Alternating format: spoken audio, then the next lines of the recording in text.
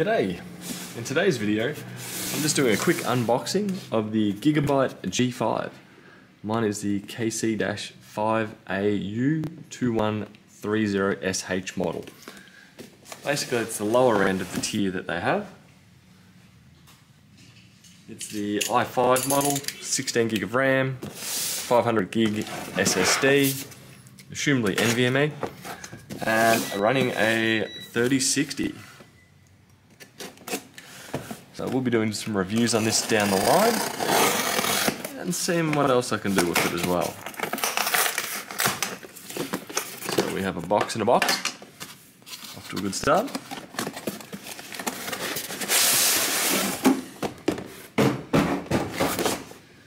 Here is our pretty box, G5, and as I mentioned, i5 1050H.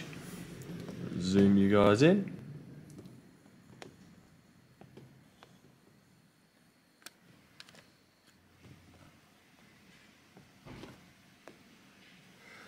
So yeah, i5 1050H, 16 gig of 3200 RAM, 512 gig SSD, black in color, RTX 3060p, 6 gig, not sure what the P stands for yet, and a 15.6 inch 240 Hz display. So let's get into it and see what we've got.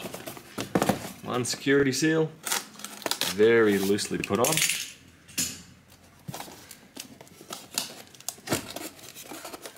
Me failing to unlock it. There we go.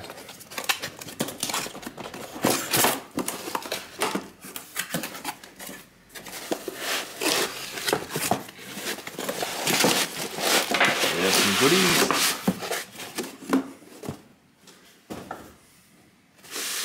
Let's start with the boring. This will give us an idea of the power limit on the machine.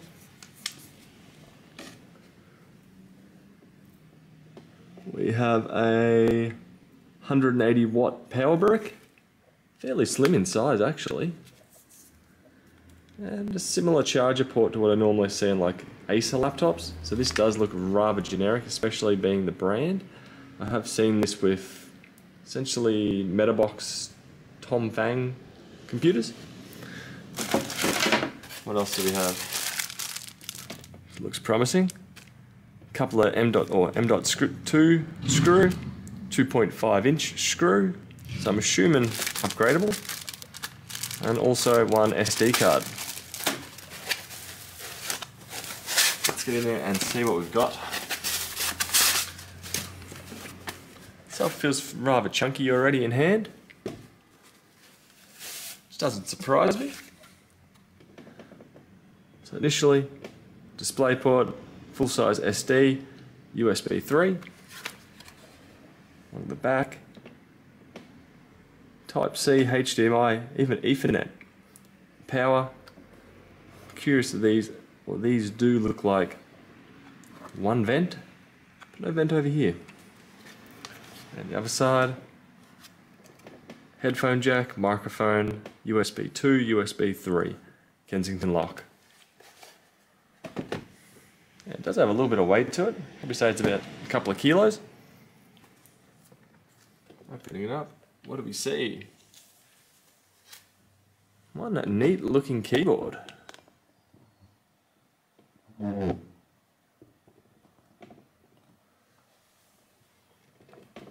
keyboard itself doesn't look too bad. It does look replaceable as well, looking at that kind of thing. Across the front, a couple of LED lights across the front down here, presumably power, charging, Wi-Fi, and maybe even Ethernet there. So, and the screen itself does look fairly standard.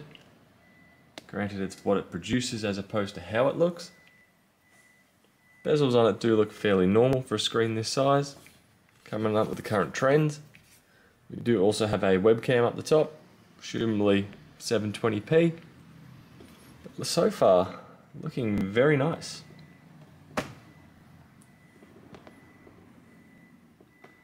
Now another thing I probably should look at too before I end the video is what are we looking like underneath for breathing. So breathing, you can already see an M.2 over here, one leg here, I can see a fan over here, I can see a fan over here. See, one very small removable battery. So even though we've got Gigabyte on here, I do believe that this is a rebadged or rebranded other machine. We've got G5, and I'm assuming that's a wireless card up here, an AX200 NGW. Now I'm going to take that battery out and we'll just quickly see what we got here. Wow, that is a baby.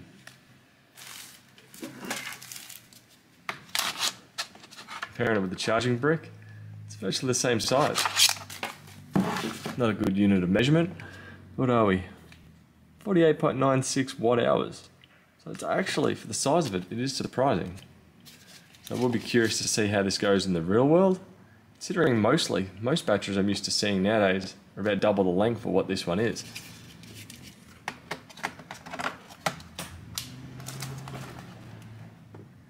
What else can we see? Not much else. So that will do it for today, of the unboxing of the Gigabyte G5 laptop. Down the line I'll be doing a couple of benchmarks on it, and I will also have a full review, so stick around for that. But for now, see you later.